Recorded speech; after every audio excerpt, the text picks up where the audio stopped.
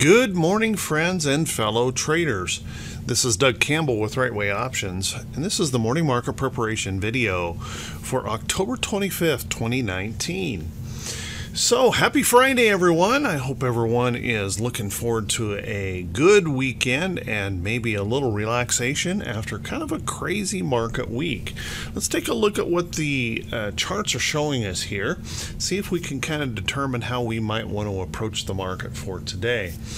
Looking at the Dow here, as you can see, we're still struggling.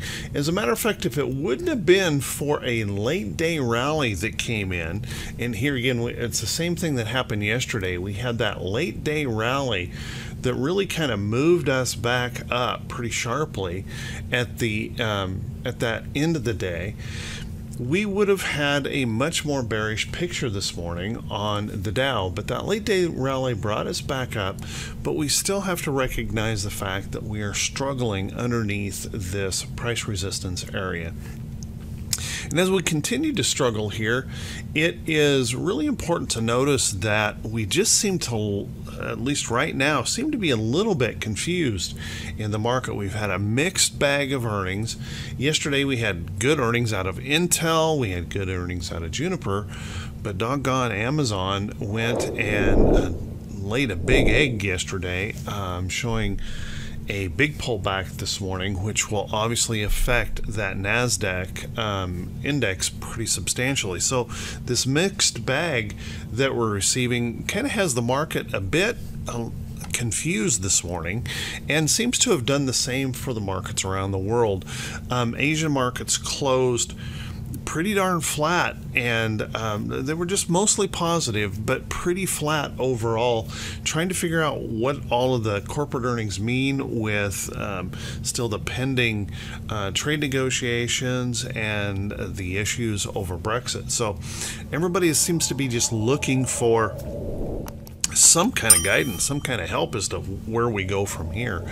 European markets are doing virtually the same thing, just kind of floating around close to the flat line. Actually, Europe is just currently just slightly a little bit lower. And here in the US, we also have that mixed bag of expectations as we head into the morning open. What I will say here overall is that right now the bulls still hold on to control in this market, but they seem to lack the mojo needed to really move us higher. And if we take a look, we're holding on to this price support, holding above this big gap area here in the chart, and that 50-day moving average is continuing to slowly move up, trying to provide some support to those prices. Dow futures at the moment are indicating just a slightly lower open at the moment, and yesterday was kind of a surprise. We had that nice bullish move in the morning that turned into a pop and drop pattern. We gapped up and then sold all the way off really quickly in the Dow, and that actually put a damper on the rest of the indexes yesterday. So let's take a look at the SPY. SPY, now SPY has been holding up quite well, and you can see that late day rally certainly helped this index a lot at the end of the day. But now we kind of we're facing off with this resistance level, and we had an opportunity back here where we poked out a couple times above that resistance high, but unable to hold it. At least so so far they have not been able to hold that. And right now the ES futures are indicating just a teeny tiny possibility of a move higher this morning. But boy, we're sure struggling up here with this resistance. And we have to recognize the fact that even though we want this market to go up, and I can understand why everyone is really hopeful that the market will go up, we have to recognize the possibility of this triple top that is forming in here. This darn resistance has proven to be very, very strong, and we need some kind of serious bullish action to push us up through there and hold it. And I'm just not seeing that today in the market, but we'll have to wait and see. And as we approach the weekend, there's that uncertainty that still spinning around out there in both trade and Brexit, and who knows what that means as we head into the weekend, if traders will continue to hold that risk or if they might start selling off some of that risk due to the uncertainty of the weekend. Let's take a look at the Qs. Now the Qs had a strong day yesterday, one of the best, but now we've got that big disappointment from Amazon, and I don't know if the other earnings can overcome this big hit that the NASDAQ is taking on Amazon. Now, Intel reported very, very well, jumping higher this morning. Juniper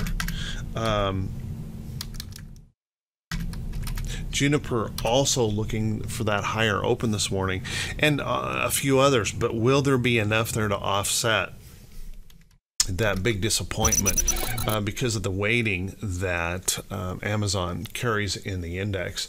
But right now we're showing just an ever so slight bullish open, trying to hold here as we challenge these resistance highs, and they're again heading into the weekend. Is there just enough information to give those bulls the inspiration needed to continue to hold or even push higher into this weekend? We'll have to wait and see. It's kind of a interesting morning setup. If we look at IWM had another one of those kind of disappointing days. It looked like we were going to leave this with a really big bearish engulfing candle. We still have a bearish engulfing, but that late day rally added a little confusion, and we still have yet to really make a decisive challenge of this overall downtrend in the chart. And so a little bit of confusion still going on here in IWM. So let's take a look at the VIX. By the way, I'm still, even though these markets are, there's big question marks out there, I still have to give these to the bulls right now. The bulls are still holding on. They're trying really hard to find a way, find any kind of hope to push us into those new price levels. But right now, although they kind of have the edge here, there's just this mixed feeling of uncertainty that seems to be they're struggling with, and those bears just continue to hold strong at that resistance level. Let's take a look at the VIX. Now the VIX, I'm going to go to this chart here.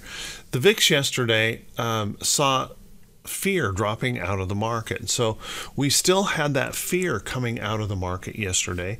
No real sign of major fear. We rallied up a little bit yesterday as that Dow sold off pretty strongly, but then it just didn't hold. It rallied back up, that fear continuing to drop out of the market here. So as long as we maintain ourselves underneath this resistance, I think we're in good shape.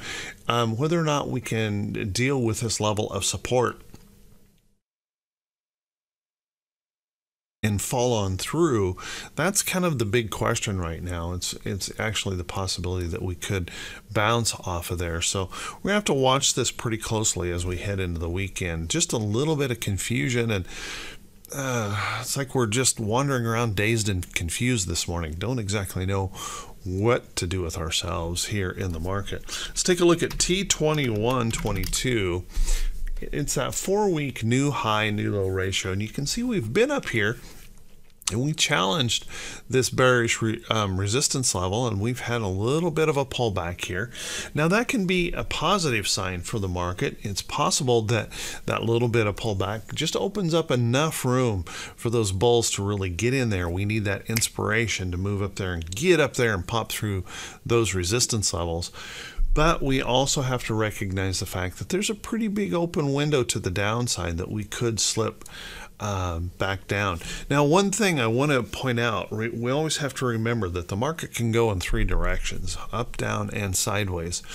And keep in mind, a sideways move will often take the T21-22 indicator and have it drift lower. And in that case, that opens up more upside opportunity. So just because we may not have the inspiration to go higher or lower, a rest in here right now still remains a bullish pattern and gives the bulls an edge. So let's hold on to that idea. Don't get too overly bearish here in the market, but we certainly want to be very watchful if those bears happen to start to attack.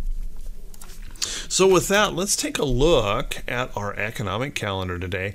Now, our economic calendar has a couple things that could move the market around today, but the biggest one being here first thing this morning at 10 a.m. Eastern, we have the consumer sentiment number. If consumers remain strong, that will help our market feel, give that little warm and fuzzy that consumers are going to continue to spend and do their things. If that happens to slip, that might be just one of those things that adds a little bit more confusion, maybe a little bit more downside pressure that could break some of these support levels. We don't want to see that, so let's hope those consumers hold in there nice and strong. And then Treasury budget at the end of the day, I doubt that would move the market at all, so kind of keep that in mind. We have a lighter day on the earnings calendar with just over 60 companies reporting earnings today. We'll get reports from Bud. Looks like Bud has already reported and disappointed here. Bud moving lower. Goodyear Tire set to report this morning. Can't see that that is reported yet this morning. PSX looks like they've reported positively, moving higher here this morning. So we've got quite a few of these reports that can move us around, but not reports that are likely to really drive the market this morning. Verizon looks like they've reported just ever so slightly bullish in their report. So just a little bit of back and forth here, and a market just kind of confused as to what to do with itself now. So watch that price action real closely and be flexible. I know we all want to see the market go up, and that's kind of the normal reaction. The markets, most people are bullish on the market most of the time. They want that market to go up, but we have to be willing to see those potential challenges that the market is facing. And if those bears find any kind of inspiration to attack, it really wouldn't be a big stretch to see this little level of support fail and the Dow drive down into that 50-day moving average. Now, that's still not bearish, but that would be kind of a disappointing move, particularly on a Friday like this. So just watch that close. If we fail those areas, it could be kind of critical. So with that, everyone, hey, I want to wish you all a great day in trading. I want to wish you great profits. And if this is the first time you've seen these videos, could you do me a favor and click that subscribe button on YouTube and then click that bell icon? You know, I try to do the very best job I can in putting out some content without prediction or hype, but to really focus in on what the chart is telling us and maybe help folks determine how they want to approach the market for today. I can tell you I'm approaching the market today with a little bit of cautious optimism, but we'll be very watchful of that price action. Would not be surprised if we see those bears make an attack sometime today as well. So with that in mind, if you find these videos useful to you, if you get something out of them, could you please also click that thumbs up button and leave a brief comment? You know, every time you click those thumbs up buttons, leave a comment, it helps those algorithms show these videos to more folks, keeps this channel growing, and I want to say thank you. And by the way, we just yesterday hit 7,500 subscribers, so thank you everyone. You guys are awesome. You guys truly humble me every single day when I read some of the comments and see those subscribers continuing to come in. You guys are truly amazing. Thank you very much, and hopefully you're getting a lot out of these videos as well. So let's take a look at a few charts that might be setting up for potential trades. But before we do, I want to remind everyone that even though I point out some trade ideas and things like this, that none of these are meant to encourage you to buy or sell any security. They're not a recommendation in any way, and take it as part of the education of what I do. And if you do happen to like some of the charts that I point out, put them on a watch list, make that evaluation happen, determine whether or not they fit you as a trader. So let's take a look at a few charts that I've been paying attention to. Now, Foot Locker had kind of a rough day yesterday, pulling back, but overall I like this little trend that's going on here, and this is what we call a rounded bottom breakout pattern, and the ultimate target up here is up here around the 200-day moving average, where we actually fill this gap. So if Foot Locker can kind of hold on in this area, may have to consolidate just a little bit longer over toward that trend. But there may be an opportunity here to move on up toward that 200-day moving average. Right now, retailers seem to be holding up pretty well. So yesterday's little sell-off here was disappointing, but there may still be an opportunity here in that chart. Another chart I really like is JB Hunt. Now, JB Hunt has been in a beautiful upside trend, as you can see, moving up, showing strength, and we popped through this resistance, and notice that we are consolidating above that resistance. Now, having drawn that trend line the way I did, you can see that there could be a considerable amount of time that this could either rest or pull back, and you see it happens pretty frequently. We rest up here a little bit and then eventually pull back, rest up here, eventually pull back. So right now we want to watch this area up here. If that can consolidate over to trend and go up, awesome. But don't be too surprised if this sees that little pullback before and contacts somewhere around that trend before it starts to move up. JB Hunt looking strong. And keep in mind, we always have to pay attention to these earnings reports. Everything can change around these earnings reports. And to be honest, I hate earnings. I hate earnings because it can take a perfectly good chart and just mess it up completely, where it's virtually untradeable. But those are things to maybe keep an eye on. Take a look at O'Reilly. Now, O'Reilly was a big pattern that I've kind of been watching here, and I'm going to go to a weekly, and you can see in this chart we had a nice upside trend going on. We've been rising in these lows, and we had that resistance right in here, making that wedge pattern. Now, we got earnings reports on this yesterday, gapping up big, and now what I want to do is I want to wait for the rest consolidation or pullback in here to maybe take that next opportunity in this trade. O'Reilly reported very well, very strong. So wait for that next potential entry into that trade. Watch carefully for that. Of course, you can always go into an intraday chart and maybe find one of those intraday patterns that you like to trade and catch in on that trade earlier, but I will probably wait for that next potential or entry into the trade. A couple other charts I want to point out here this morning. Builders have been very strong. I had an alert here on DHI yesterday, a nice little morning star pattern here, and we're holding this beautiful trend. Builders have been very strong, continuing to stay strong in this trend. DHI looking very good. And I'm also going to say that Lennar is very well set up for a potential trade. Moving up nicely in its trend, nice little consolidating move, and showed a little bit of bullishness there yesterday, maybe ready to push on higher, so keep an eye on Lennar. Procter & Gamble had a nice move yesterday, popping on up. Remember, Procter reported well and popped up in here, and yesterday we made an attack of this all-time high here in the chart. So if we can actually break through there and hold that level up there, there may be an opportunity here in Procter & Gamble. So keep an eye on that chart. Any break above this resistance level and hold up in this area may provide that opportunity to see Procter move on higher.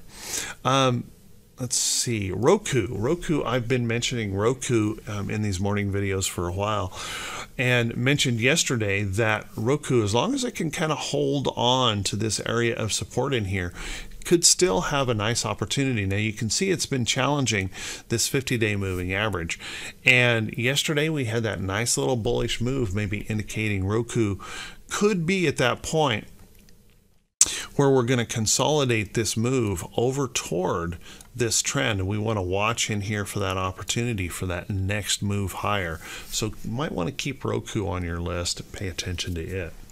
So with that, everyone, hey, I want to wish you all a great day, and I want to wish you an awesome weekend. I hope everyone has a good, restful weekend. Everyone, take care of yourselves. Be safe out there, and we'll see you right back here bright and early Monday morning. I wish you all great success today and great profits. Have a good one.